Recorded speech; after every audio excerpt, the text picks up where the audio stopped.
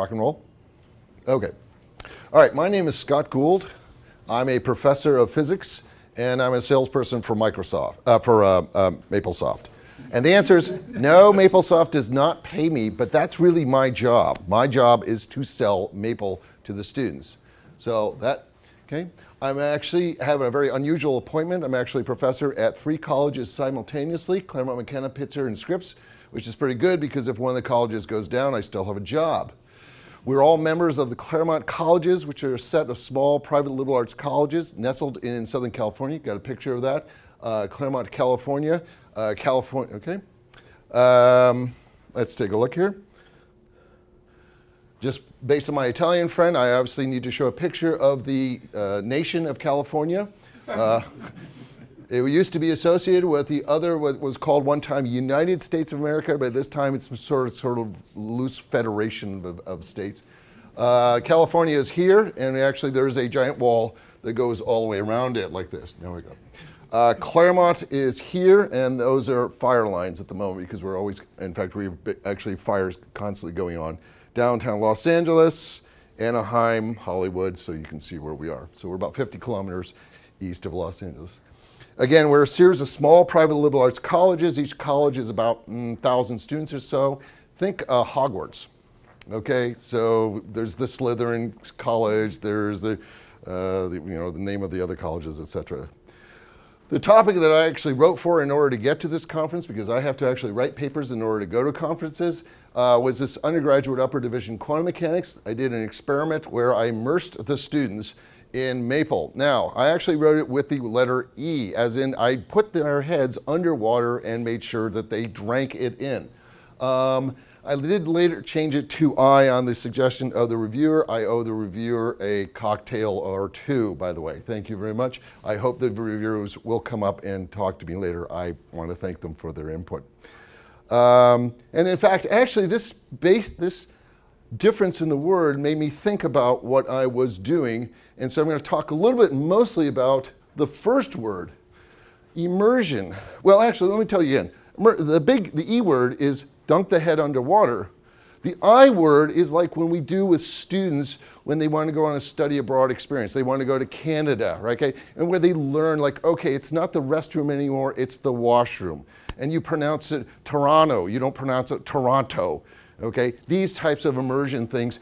And so I'm going to talk a lot about essentially this type of immersion early on. And I'm hoping that a lot of these, this is what I learned based on failure, that I'll see a lot of heads nodding up and down, but hopefully there will be a few times like, what, you did that?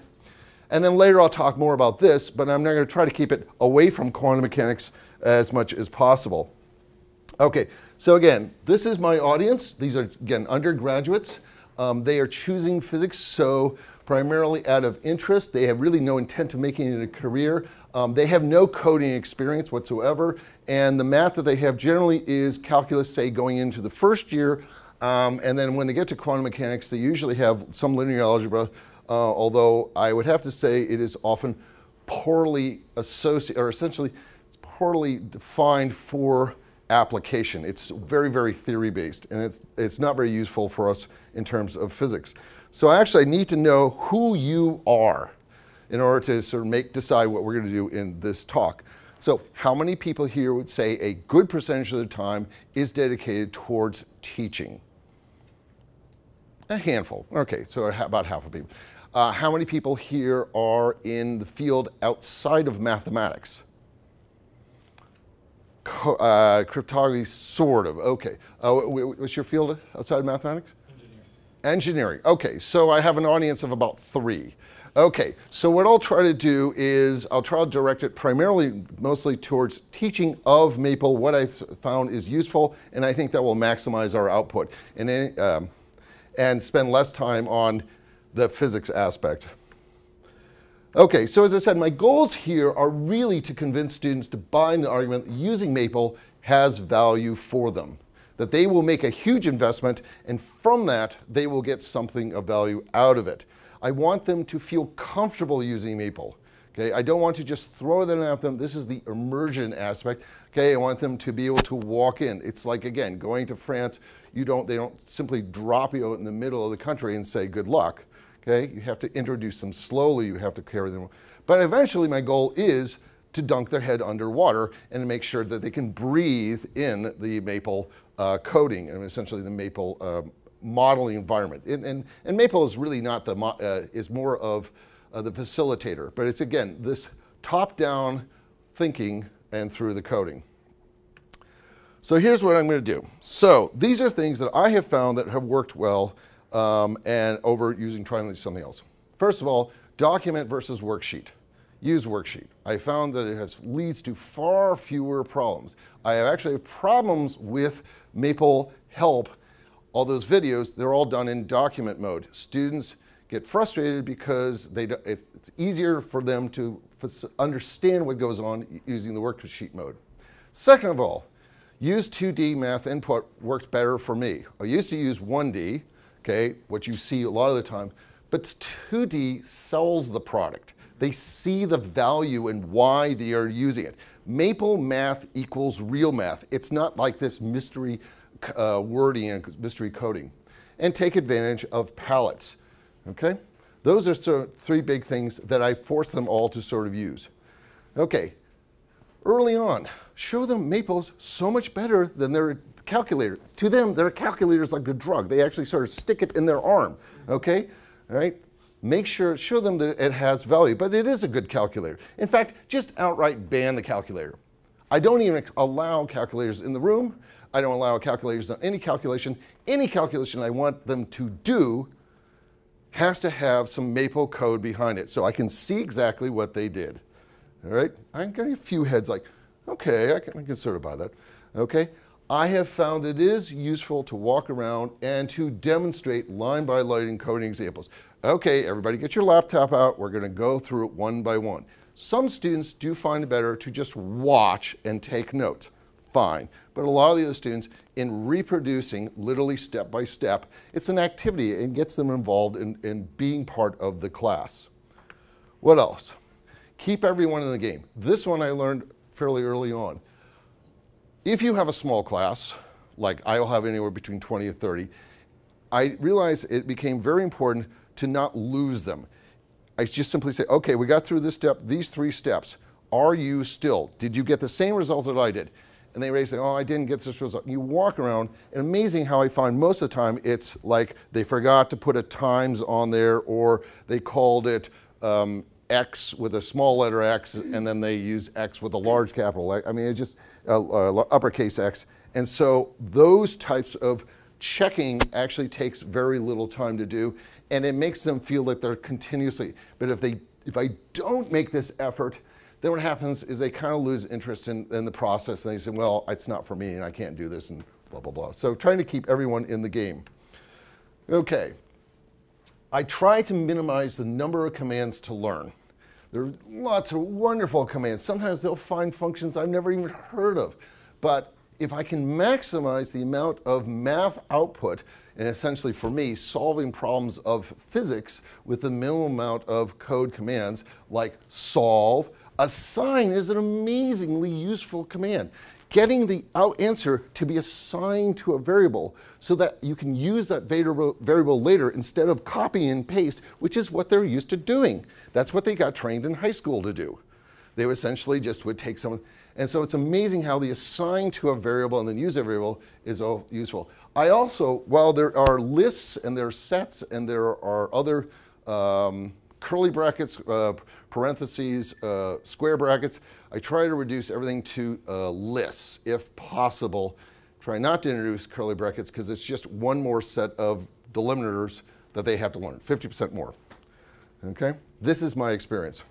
Yeah, as I said, maximize that Maple code is real math. And that's what 2D, for me, that's what the 2D math input says. I have students who go on, they take courses in Mathematica, they take courses in MATLAB, they'll use Python. Many will eventually get courses in Python. And when I say, so if you have a problem, what do you do? And they'll come up to me and they'll say, well, the first thing I think of is, it's just easier to think in Maple than it is to think in these other coding environments. because of the 2D input. It's prettier. So this is how I sell it. Let's see. Obviously, it's good to have simple how-to documents. Doug Mead is basically, I'm ripping off from Doug Mead here. I like his book. It says, I only have a few tasks I want to do. Here are the commands, or here are some examples I need to do. Those are essentially I'm borrowing. Actually, I used to force all students to buy Doug's book on getting started with Maple, but now I think, well, it turns out actually we bought so many that the price went from like $10 for the used book market to over $40 for the used book market. Okay. Obviously, as I said, minimize code. This one is, I got actually from our computer science people as well. It is useful to lead them through, I found out, but sometimes it is really, really useful that they want to see a very hard problem done. And historically in physics, okay, so this is more physics STEM applied, is they say in class we do the easy problems and you lead us with the hard problems. And it's actually, I have found that it is sometimes beneficial to, which I didn't do in the past, is to do hard problems in class. And I'll just simply say, we're going to just watch and try to pick out the big ideas, and then we'll talk about them. Let's see, what else we can? We can minimize loops with sequence, okay? As you were talking about, the whole looping idea sometimes is an issue. Actually getting them to vectorize early on is useful because a lot of our students go and do MATLAB. These are things that worked for me. And this is one that, again, is counter to the computer science education philosophy. I touch their laptops. I asked the permission if I could touch their laptops. But the computer science education philosophy is you always talk them through, and they do everything. And I found that is so slow. If they just have a few problems and they come up and they say, well, you forgot a parenthesis here, you forgot a parenthesis here, you changed, and then eventually they start to say, oh, that's what you're looking for, and it just makes the whole process work faster for them.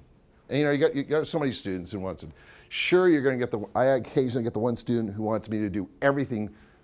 That gets shut down, but that's pretty rare. Usually they're motivated like, oh, this is actually, it's not like you're doing any magic here. You're just obviously finding usually just typos. In fact, virtually all their problems are typos. I always try to anticipate errors. Sometimes you get roots. When they get roots, they fall apart. Law and algebraic solutions, learn to put numbers in so they get something useful. Clearly the issue, is we've already seen this morning, is make it fun, make it visual. Okay, and so these are some of the last examples. Do you know how excited students are the first time I say, get me the 29th digit in pi? Because they can't do that with a calculator. I never realized. I thought, you and I, no big deal there. Or I put 1,000, it's like 5 lines down. And then I go say, oh, I think that's actually a 3. It's supposed to be a 3, something like that. Getting students to code within code, essentially that they can build a function out of some variables and learning the passing idea, and then using those functions to build a new function. Oh, you know what? Being able to put the arrow above the V was totally cool. I don't know whoever did this, but they love that. They love that, okay? Being able to, okay, in physics, we have to make a lot of vector fields. Being able to write a field plot in one line, okay, in Dodger blue. They find the colors. The other popular one is tomato. I'm sorry, I'm in Canada, okay? Okay? And I always say the letter Z just to make sure that they understand what I'm talking about, right? Being able to do that, Dodger blue, those are the types of things that helps sell the product and makes them say, oh, there's something fun about this. It's not just, okay? And it's still readable. It's still very, very readable. I'll give another example. This example I did write, and then I had them modify, is 2 planets or stars interacting through Newton's gravitational force, okay? And it was this, being able to change the values and watch the animation change. Those are the things that I've got biology students who say, oh, there's more to this physics stuff. It might be worthwhile, okay? And then being able to draw arrows of vectors with animation. This is what an output of what some of the students do, so they can watch as a charged particle passes by and the magnetic field that it produces. There's actually a better one you can do in VPython, but it only takes them 3 lines to get this, and that's a big cell. So immersion is primarily, for me, has been selling, and I've been doing this for about 15 years, and so I've made a lot of mistakes. And I've had students who said, Maple is evil. Homework set. This is when I learned this. I had to write up, how do I make my Maple doc equal a homework submission? Once they recognize they can export to a PDF. In my introductory class right now, within 5 weeks, the students are saying, I want to do everything in Maple. I want to basically just produce the Maple code, and I'm not going to write anything down. And because they saw they can learn the text, how to put text in, they learn how to put the math components in, it sells. Obviously, as I said, all calculations have to be done by Maple. Here's one thing I had to learn. I used to do, all right, in the first week, we're going to learn about Maple, and we spend a lot of chunk, Maple. But what I found is more useful for me is we'll learn the functions as we need them. And that is, then they become more motivated of, okay, I'm not just learning some weird language that will never be of value to, okay? I try to reinforce it, but I limit the number of functions, okay? All right, 40, I got great change, excellent. Again, this is right out of seeing what I saw in Doug's Getting Started book, provide help and examples with each of my assignments. And here's the other one that really, this one annoyed one of my colleagues.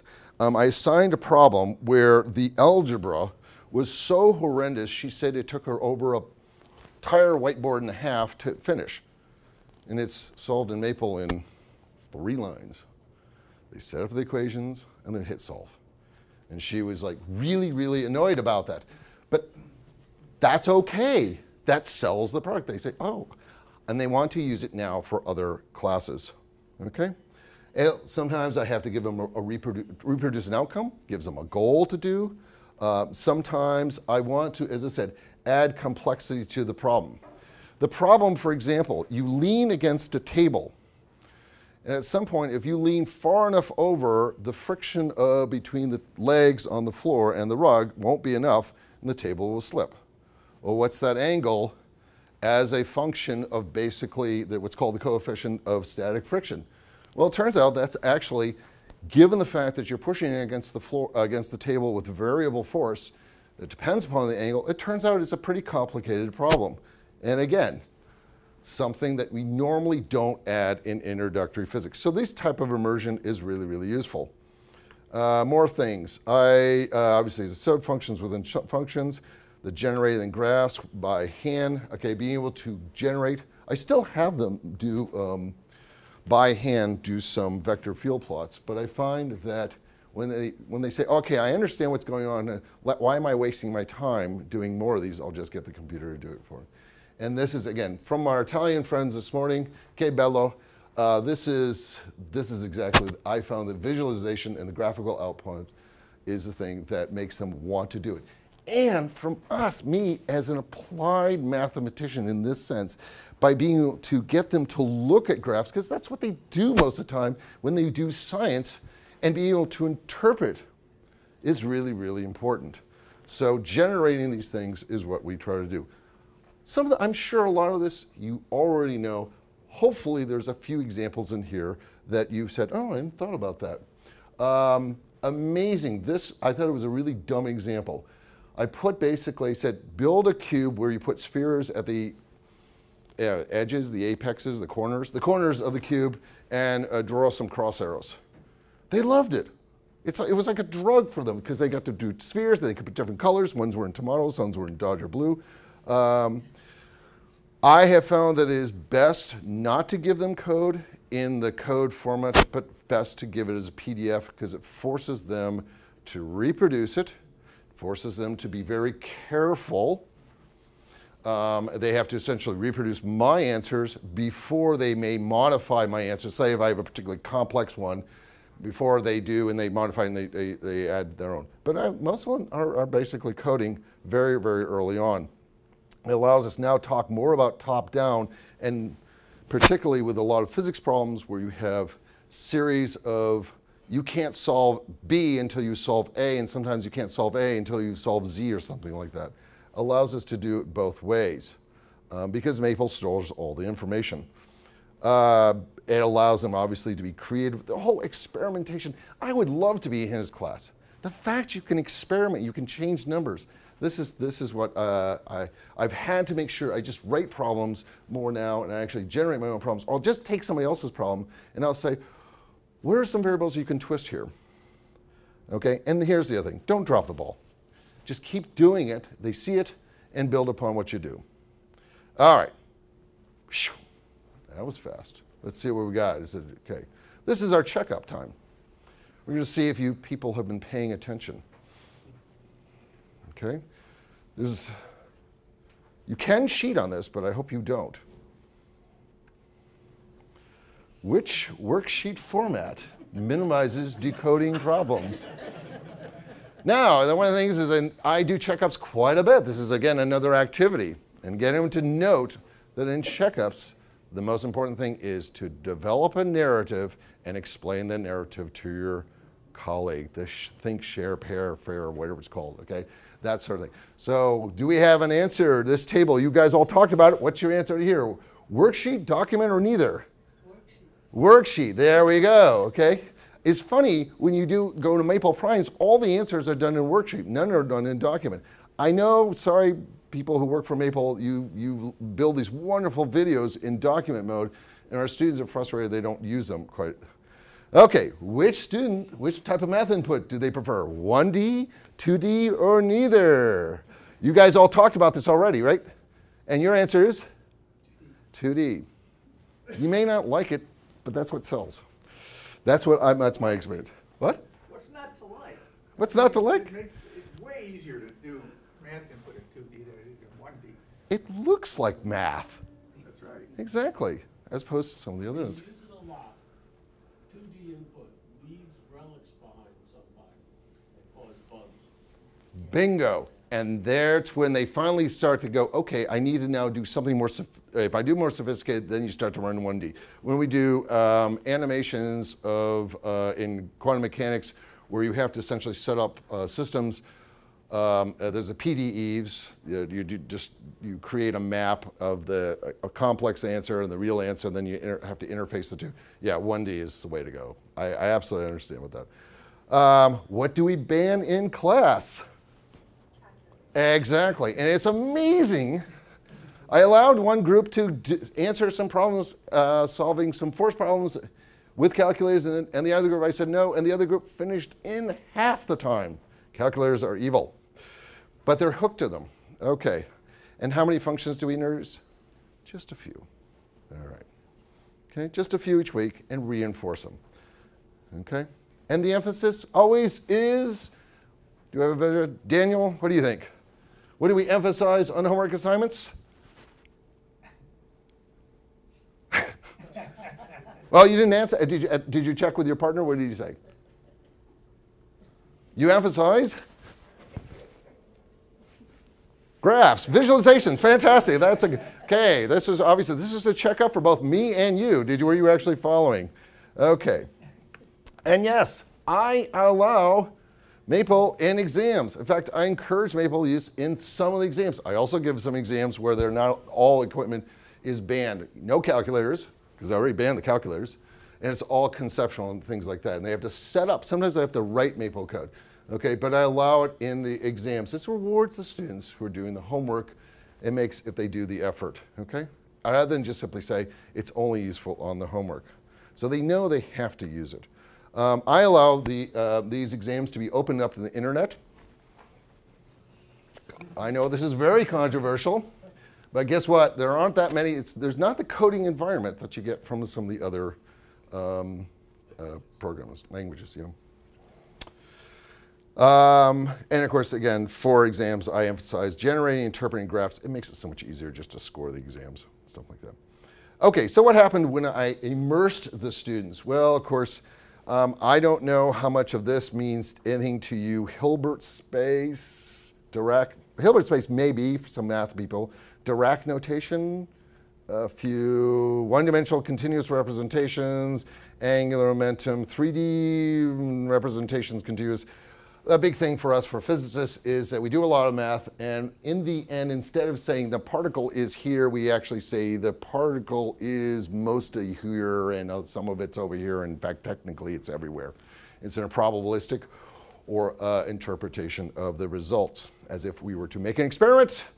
Certain percentage of time we would find at one location and another. So that's what we were doing. This is the immersion aspect. I literally did, when I would introduce a topic, I wrote it out on the Maple worksheet, okay? And they bought into it, okay? We certainly did problem solving. The advantage by doing to the next level is instead of working it one by one, I found that if I could just hand it out the code and we could talk. In fact, it led to a very useful skill set, which is put the code up and have them tell me line by line what's going on here, because when they follow the logic, they are following the physics problem-solving technique. So essentially it also teaches them good problem-solving technique, okay? And the physical significance of each line, okay? Obviously, I try to demand all problems in my experiment to be solved by Maple. This didn't quite all work out completely. I really couldn't force them. I required all my PDFs in my Emersion version to be essentially exported from Maple document. That I kind of got success on. Why won't you just take the Maple document? Why do you want the PDF? Because sometimes they need to import an image or something like that. Now they could put it in. I understand, and it's easier for our the system in order to read the data. It's easier. So this is going into Blackboard or Yeah, something like that. they aren't going to accept an MW file. They will, but I found it's easier for me in terms of, and the greater for reading I it. was going to say, I would say it's easier to take a worksheet, because then if something's wrong, you can see if you can figure out what was wrong. Right. Oh, but I should. It's just a static, and now. No.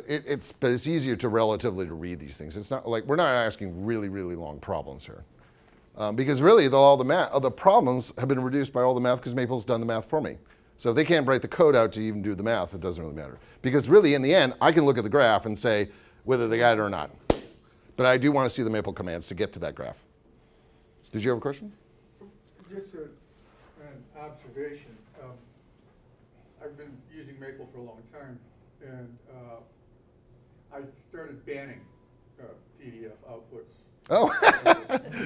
No, the reason I did is that it's possible to cut and paste stuff from Maple documents. One of them's yours and one of them's not. When I had the Maple code, I could run it and see what happened. That's a good point. No, that is. Well, yep. cheating is a huge problem for me. Oh yeah, and cheating's When I not a give an huge problem exam, for me. If I give an exam and I've got the computers out, Right. I got to hire 4 proctors to run around. Yep. Try and keep them from cheating, and that's still not enough. Yeah, and that's probably the advantage. Well, we don't have an honor codes, but that doesn't mean that they're allowed to cheat. Yeah. Harvey Mudd has a Harvard honor code, and they still have issues and stuff.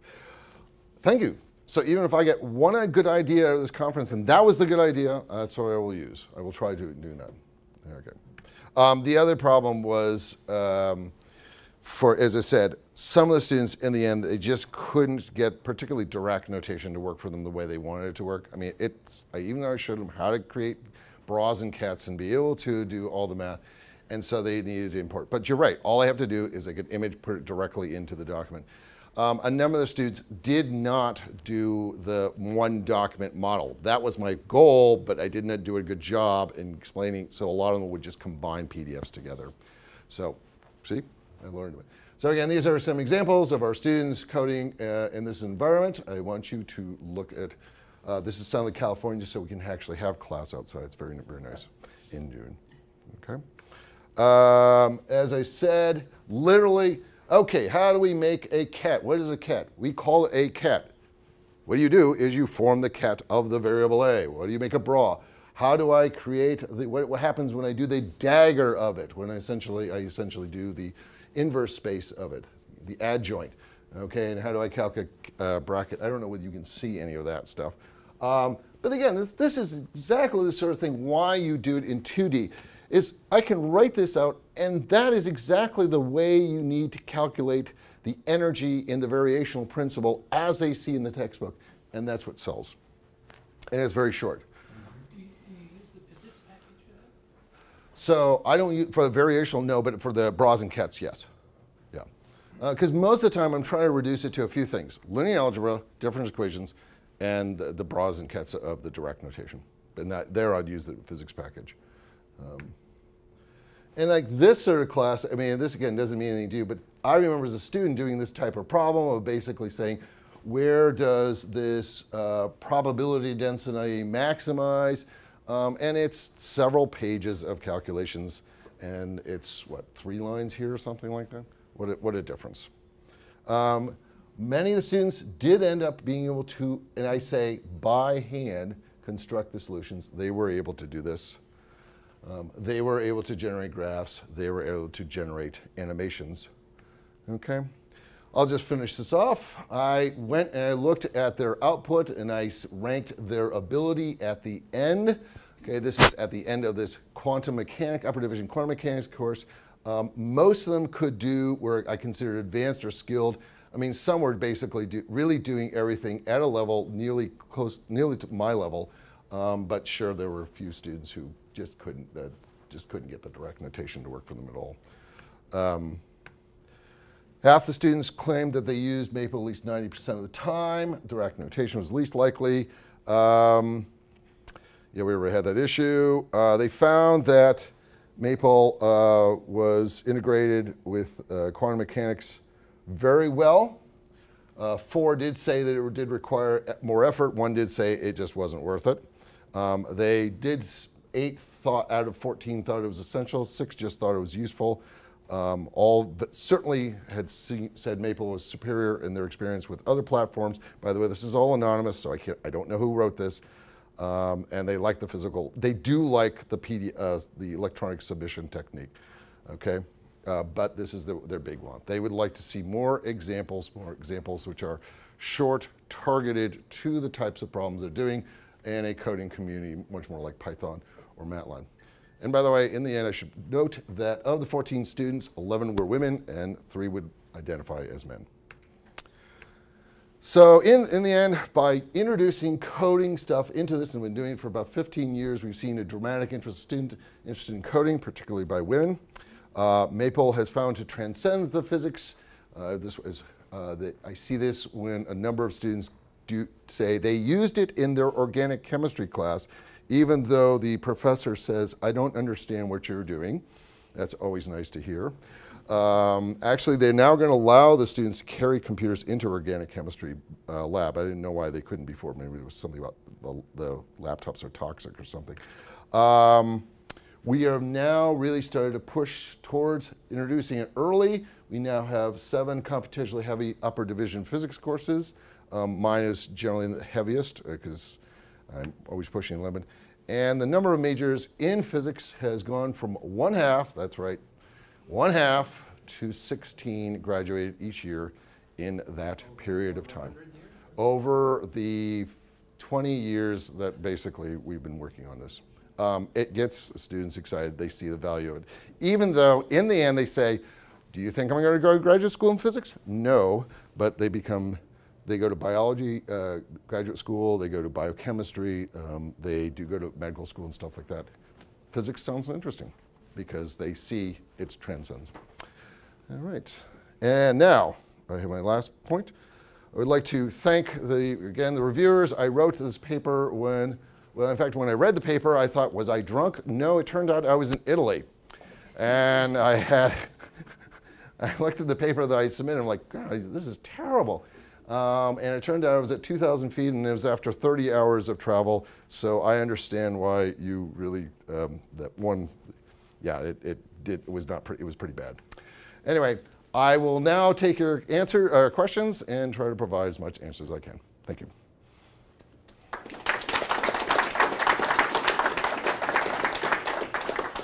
Dr. Lopez.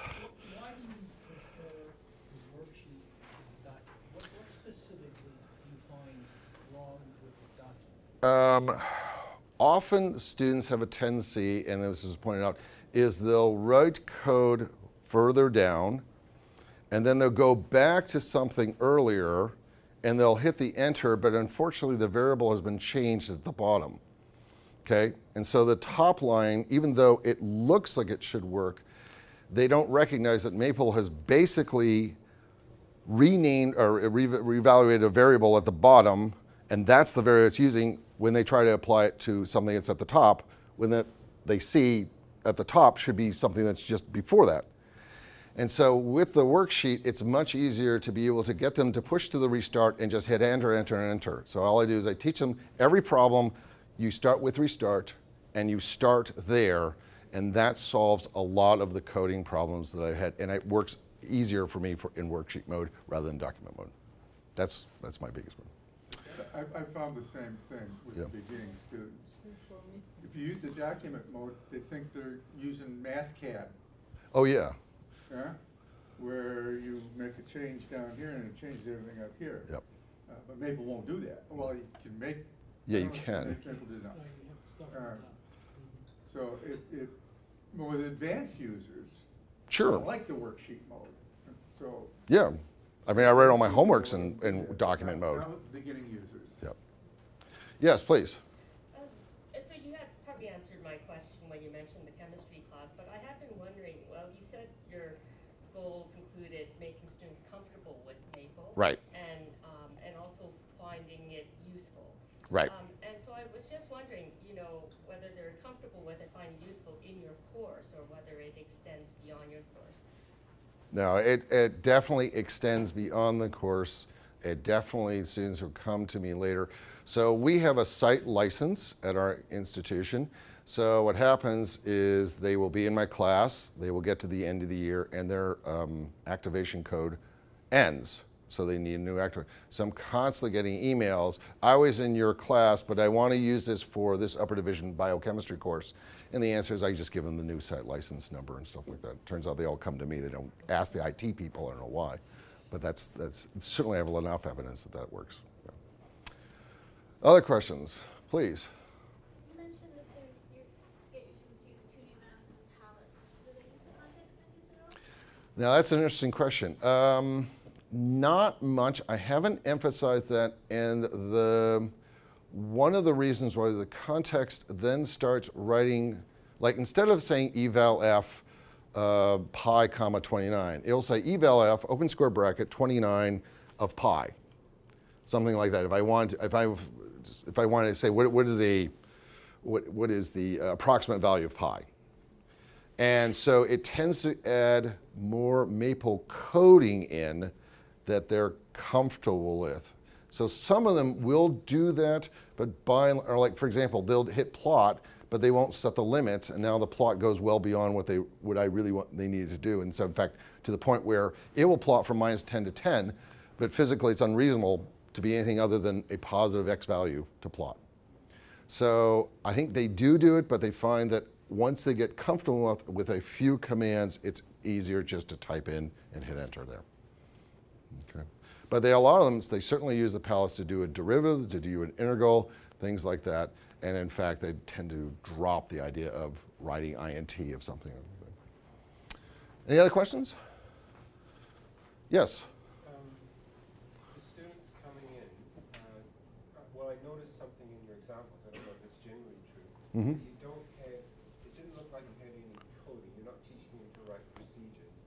And not teaching, you're avoiding loops because you use... I can use sequence. Yeah. Right. But do you teach any loops or any coding? Yeah, when we get to a point, and this is later on, where there's enough sophistication and that we've done enough examples, I can do a for loop. But none of these students have had coding per se. So this is a new concept I have to introduce. The complaint already about physics is there's just too much content, which I actually agree with.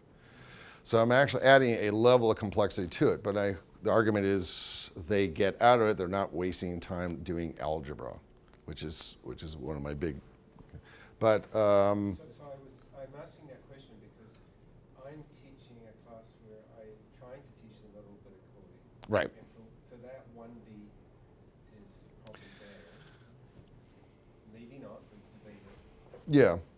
But if you're not teaching that, then 2D is much easier to use. Yeah. Well, let me again, this is like a, let's see, I don't know if I can make it any larger. This is sort of like a class, here's a procedure here. I pass it a wave function and it calculates the energy using how we do it. It's basically an integral over an integral. And yes, we could write that in 1D. No, I understand that. But there's no loop. For me, that's not coding. That's just a function. oh, this is just a function. Oh yeah, and there is another one where I do add a do loop. But by basically adding the do loop, but there's the math that's going on there. And the do loop is, yeah, they eventually get used to a do loop. And they can read conditional statements even if they've had no coding experience whatsoever. That's a little bit, but most of the time just sequence as one line is an elegant way. And a lot of them are going to take MATLAB and it's all going to be vectorized. I'm very glad to hear that because I coded the sequence. Oh, you did? Oh no, it is heavily used in my class. It is, they see, oh, it's just, that's all we're doing. The same thing over and over again. We're just changing one number. Okay, that's the other. All right.